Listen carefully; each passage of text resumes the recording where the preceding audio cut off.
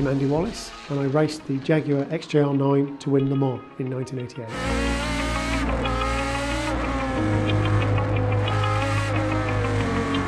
Endurance cars need to be able to operate in all temperatures and all conditions, and most importantly for 24 hours.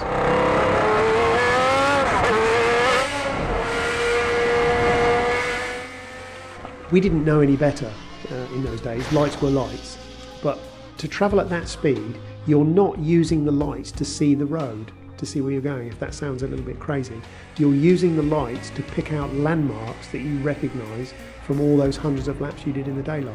So it might be a sign that will shine out at you, or a restaurant that you fly by, or a yellow tyre in a barrier on a certain part of the track.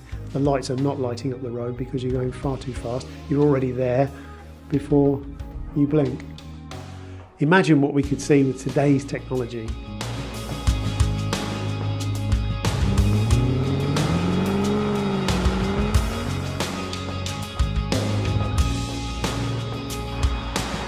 Even in treacherous conditions, modern headlamps allow you to go seamlessly from day to night.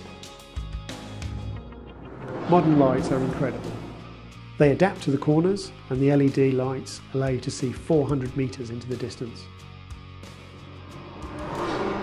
It's just like having daylight in front of me, and that's exactly what you want.